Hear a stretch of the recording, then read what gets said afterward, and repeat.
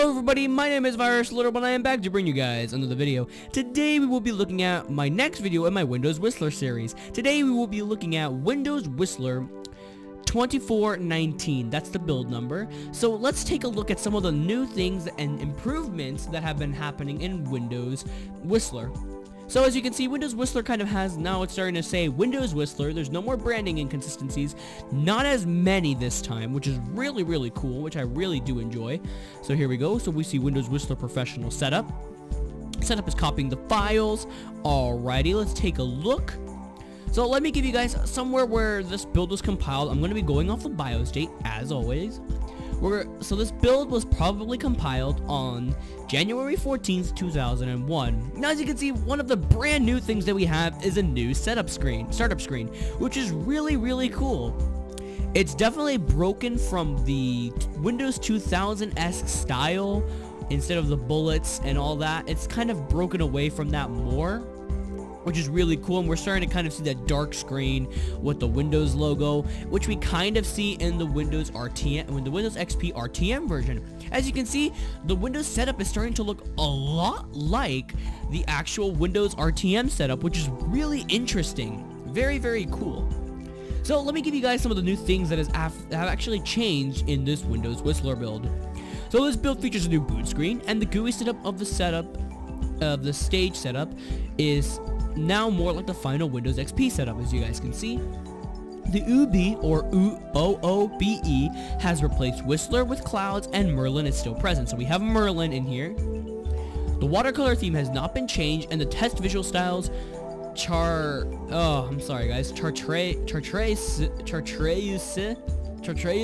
I guess so, I'm sorry for mispronouncing that. Mongoose and Blue Lagoon are still present.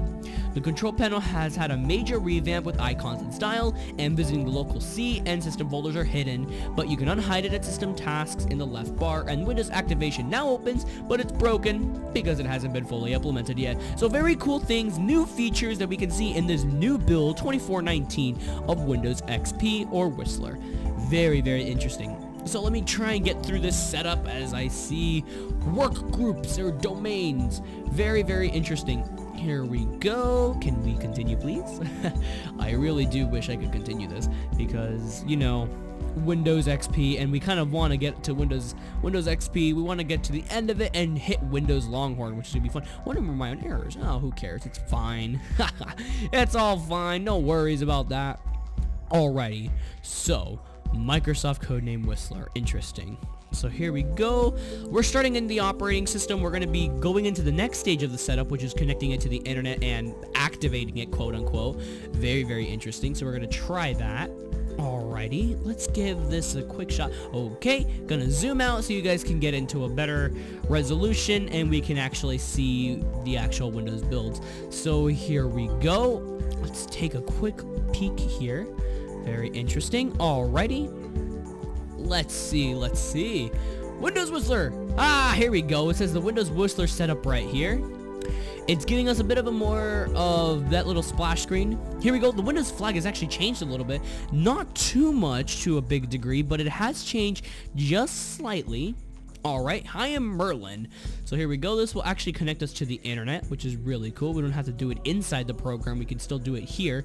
Very cool. Interesting. So let's continue on with this. Windows product activation. Okay. No, please remind me to activate later.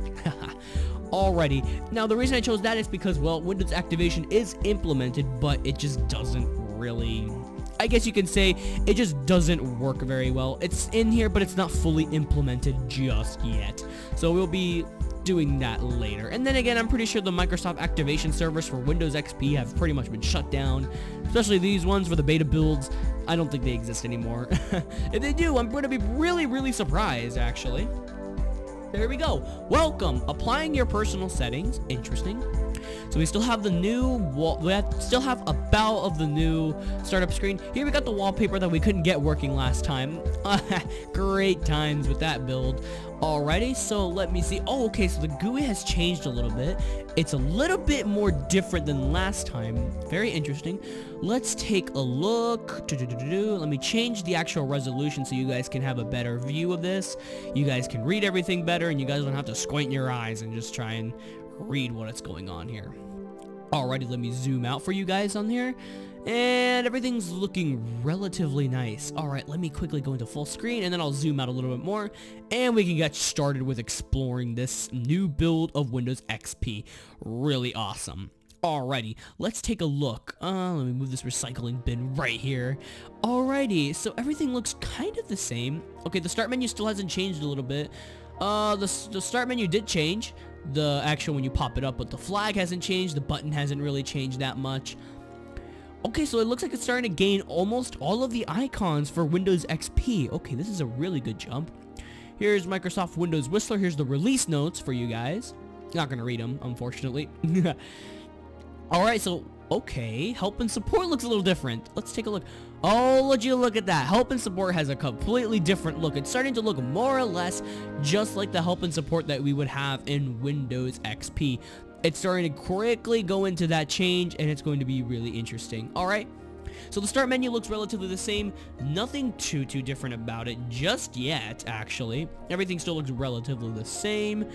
Alrighty, here we go. MSN messaging services. Okay, I'm not gonna sign up for that one, guys. Sorry, not today. Alrighty, so let's take a look at accessibility. Everything else looks relatively the same. The GUI did change a little bit. The icons are definitely starting to go into more of the Windows XP style. Here's Windows Media Player. Doesn't that look like the Windows Media Player you guys remember? I'm pretty sure there's a couple of viewers out there that actually do remember what Windows XP used to look like, and the old Windows Media Player. I'm pretty sure you guys remember that. Very interesting. Alrighty, so let's take a look. Let's take a look-see here. Okay, come on. Let's try and continue to look on here. Alright, so let's see the About dialog and check out what it looks like here. Alrighty, so okay, so here's our About dialog. 2419 is the build number. So let's keep exploring a little bit. It's gonna be this is actually a lot of information that we have here on Windows on this build. We have a lot of stuff to cover here and a lot of stuff to explore, which is really cool, and it's good for you guys because it's a longer video for you guys, and I'm pretty sure you guys would love to see more of this. Alrighty, so let's take a look. Let's go into the Windows folder and see what we can find here. Okay, so this is really cool. I love it. Alrighty, so let's take a look. Okay, so let's try and go into the Windows System 32 folder. As you can see, it's still kind of like having that default of hiding system files, and it's pretty much prompting you every single time to try to just, you know, be like, hey, your files are over here, you shouldn't be here.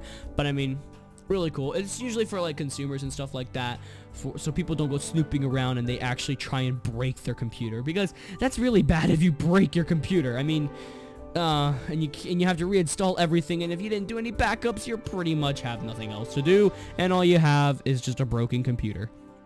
Oh, so sad. Anyways, let's keep taking a look. Alright, so here's the prototype for the Windows Tour. I believe in the next 2 weeks, you guys will be able to see the actual Windows Tour, the prototype of the Windows Tour, much better than right now. You guys will be able to check out you guys will be able to see the Windows Tour. You guys will be able to see the prototype of it and see what it looks like. Really cool. I'm pretty sure you guys will enjoy that. That'll be in the next 2 weeks, I believe. I hope I'm right on that. Alrighty, so let's keep looking. Alright, let's see. I just rewinded it. Okay, alright. No more Windows Store. Microsoft, you've been screwing around like here. Alright, let's go. Let's go back into the operating system. Alright. Control panel looks a lot different from the last time we've seen it. As you can see, the GUI has been improved, and it's starting to look more or less like the regular old control panel that we know and we love and see today. Really interesting, and I really do enjoy it. Internet connection. Did it not connect us to the internet? Are you kidding me? Okay, Microsoft, you lied to me. You did not connect my computer to the internet. Come on, why did you have to do that to me? I'm disappointed in you. It's a beta build. Who cares? I think they're off the hook now. Alrighty, you're trying to access the internet. Google does not work. Okay, cool. I didn't want to go to Google anyway. It's okay. Here's the Microsoft Internet Explorer actual dialog box, so you guys can kind of see the version number. Here we go. So it looks more or less just like the same control panel here. I do believe they did add something real quick. Let me check real here. Yes, they did. They added the Windows Firewall here. Well, It's like the one in Windows Neptune. All you gotta do is just tick a box on the connection, and you've got a firewall. So as you can still see the remnants of Neptune, you can still kind of see the Neptune project just kind of, you know, just kind of sneaking up there saying, hey, I was a thing. Don't you guys remember me? Really cool. Very interesting, and I'm pretty sure the beta testers who got Windows Neptune and got this build as well, they would remember, oh, this is where we got Windows Neptune, pretty much the same. We got System Restore, another feature that came from Windows ME, and that was ultimately put into Windows XP. Really interesting. So starting applications in compatibility mode. I'm sorry, I almost butchered that word. Interesting. Alright, so the help topics look a lot like the actual Windows XP help topics. Very interesting. Alrighty, so it's giving us like help on how to deal with the debugging tools such as Dr. Watson, which was a debugging tool, so we can work with Dr. Watson. Very, very interesting. Cool. Alrighty. So, okay, I never got to show you guys Outlook that much in my videos. I kind of regret not showing you guys Outlook, unfortunately. I feel really, really, really bad for not showing you guys Outlook. It would have been really cool if I should have showed you guys Outlook back in my Windows 95 series so you guys can see the development of Outlook. But, I mean, I guess we can start somewhere. Do you guys remember when Outlook used to look like this? I'm pretty sure there's a lot of older viewers of mine that actually know when Outlook used to look at that time. Really cool and very interesting. Alright, so let's take a look at... Oh, they have Windows Media Player, I believe. Yeah, they have Windows Media Player, and then they have Windows Movie Maker. Woo! Don't you guys remember when you used to use Windows Movie Maker? Wow. Windows Movie Maker. Yes, I almost butchered that again because I'm getting ahead of myself. So, we have the actual About dialog box. It's giving us a little start, kind of introducing you to what Windows Media Player is all about. Very, very interesting. And here's the video that came with it. I don't have any sound, so you guys won't be able to hear what is going on here. However, I'm pretty sure most of you have seen this video or are able to find it on YouTube, so you guys can check out to see what it says. It's not really anything. It's just sound. That's it.